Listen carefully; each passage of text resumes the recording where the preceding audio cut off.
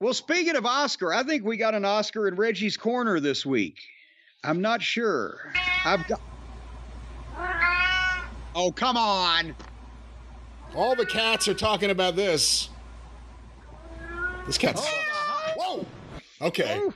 Jeez, that came out of nowhere. Well, get out of that rocking chair there, Brian. That cat's got too long a tail. That's what Aunt Lola would say.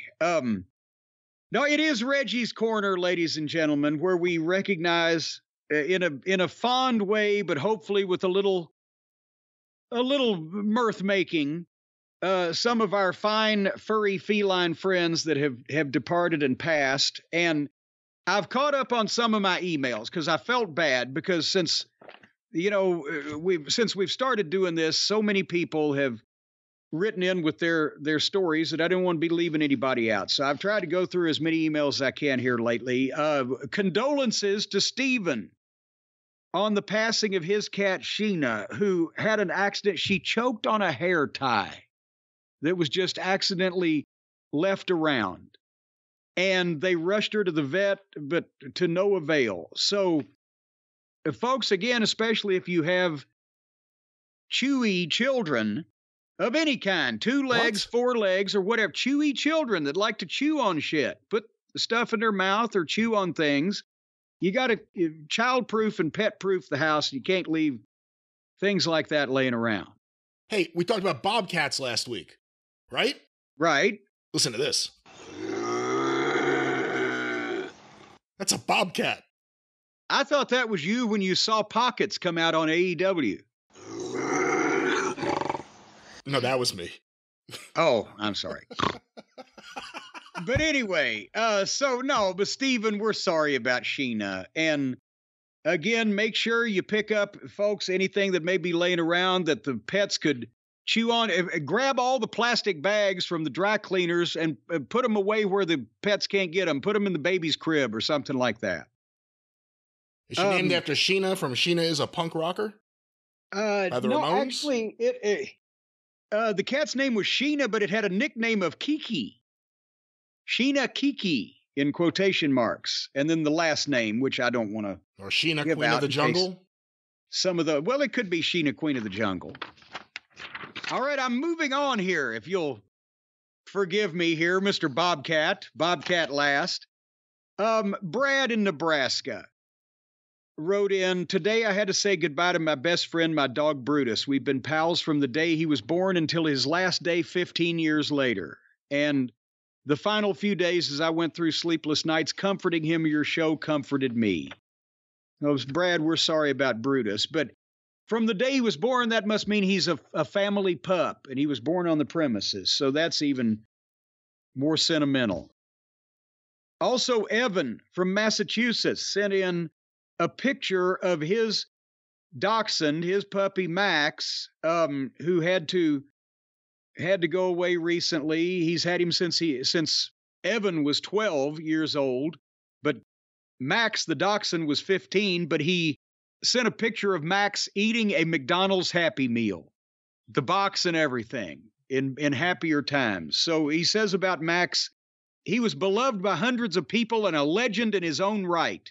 I hope to add him to the hall at Reggie's Corner so he may be joined with great company. Evan, we're sorry about Max.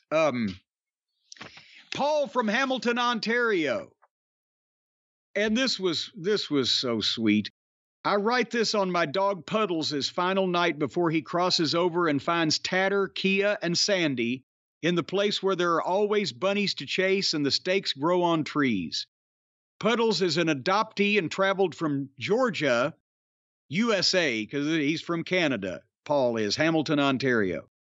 He traveled from Georgia, USA, all the way to me in Hamilton, Ontario. He's a mix of German Pointer and American Bulldog, which is what we call pit bulls because they're banned here. He looks like a slim-nosed white pit bull with spots. Anyway, he'd been the best beast and a great friend for 7 years. I'm going to miss him a lot. Paul, we're sorry about Puddles.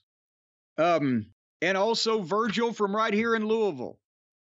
Had to put his baby girl and his best friend Megan to sleep she was a forever foster with heart issues and was the queen of their castle, like Stacy. Well, really, Harley's the princess of our castle, but she was the queen of their castle.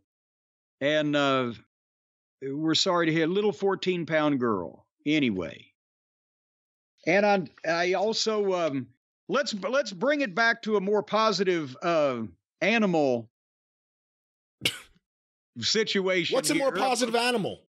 Well, because these other animals are depressing the shit out of me. No. I'm saying a more positive animal situation here. This is from Rylan and Parker. Basically, he says, mine and my son's dog Parker was born without the use of one of his back legs, and the other is pretty much for hopping. And through that time we've had plenty of struggles with him being anxious and chewing his tail due to the anxiety whenever I had to go to work, and he had to be crated. That was until I started leaving your podcast on YouTube playing for him when I went into work every day. And since doing that, the chewing and anxiety he goes through have all but disappeared. We don't agree with much wrestling-wise. I don't know if he means me and him or him and his dog. But I still appreciate your take and what you've done for my little fur ball. That's from Rylan and his little fur ball Parker. So see, we do have soothing voices and bring comfort to the masses. I see. You do see. Right here, I should say. Right here. And also, and you've got a couple of people to recognize, but one more here.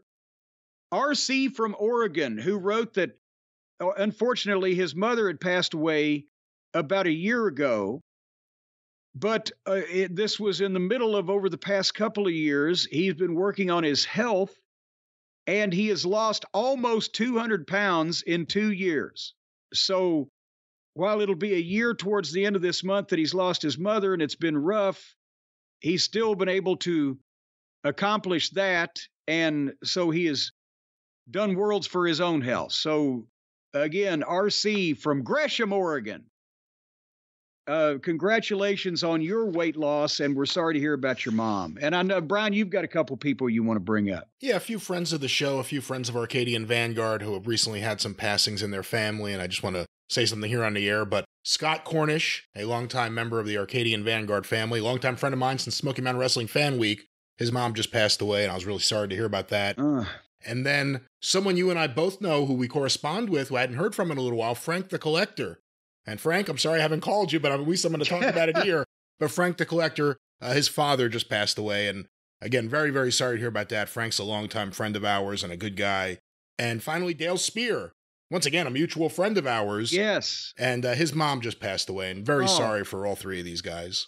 Well, and I'm saying I owe Dale at least an email, if not a phone call. But Dale has been he's originally from Minnesota and has been a longtime fan since the 60s of the wrestling business and knew everybody, and actually hooked me up with some of the old Houston wrestling programs that were bound from the Houston from Paul Bosch's office that ended up with Nick Bockwinkel when Nick owned part of the Houston office. And I have those in my collection now through Dale. And I'm sorry to hear about that, Dale. And also, I just heard about Frank the Collector, his father passing away this morning, because as soon as you mentioned it to me, I had gone to the post office box and there was a box from Frank. Hadn't heard from him in a while, and his letter explained that. And he sent me, as a memento, his father's VHS machine, an RCA forehead machine. Oh, wow. What looks like it's got I'm thinking the mid to late 80s. You know, I'm pretty good on my VCRs. And Frank said it hadn't been used that much. Let him know if it still worked with a modern television, but it's what he and his father used to watch classic wrestling tapes on when people watched tapes. And he said, I was the only other person besides his dad that he knew that still had and watched VHS tapes. That's why he wanted to send it to me. So Frank, I'm writing you, but I appreciate it. I'll broadcast this. You'll probably hear it quicker, maybe.